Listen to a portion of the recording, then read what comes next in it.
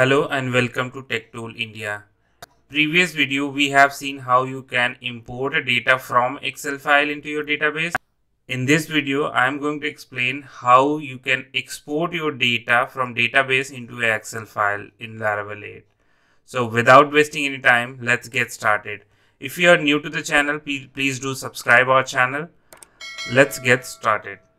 As we are using TechAdmin for this project to see how we can export all these data into Excel file and to importing and exporting Excel, we are using Laravel Excel.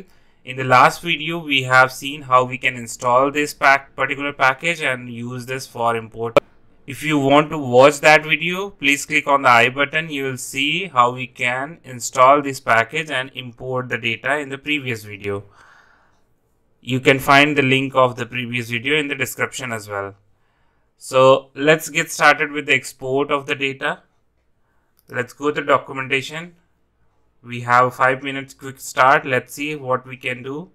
We have to create an export class similar to import class. So you can make it manually. I mean, you can create it by creating a folder and then creating a file, giving it a class, or you can use a PHP artisan command to create this export class. So let's copy this command. I'm just going ahead and pasting it in the command terminal. It's created an export folder here, and this is our export class. Let's go to this. Let's see what next. Yeah, this file has been created in our project. So in our controller, what we need to do, we just need to give it a export class and it will export all our data into an Excel file. Let's copy this export function. Let's open this our controller for users. Just below this import, let's paste it our export, import this class into controller. Just paste this root into your web.php file. So as we are taking users as prefix, so let's remove that and then export. It will export. Just name it export. So users.export will be the name of this root, which will export our data into Excel file.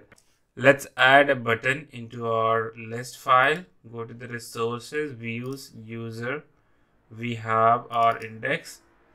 Just beside this add new button, create it. I'm just copying this add new button. Alright, so we have added one button for exporting this file into Excel. Let's click on this and see if it is working or not. So you see there is a users controller, but it's not actually calling it. Let's go to this. Yeah, because we have user controller, not users controller. Refresh this page. Export to Excel. I'm just saving this file. Opening this file. As you can see, we have all the users with ID, first name, last name, email.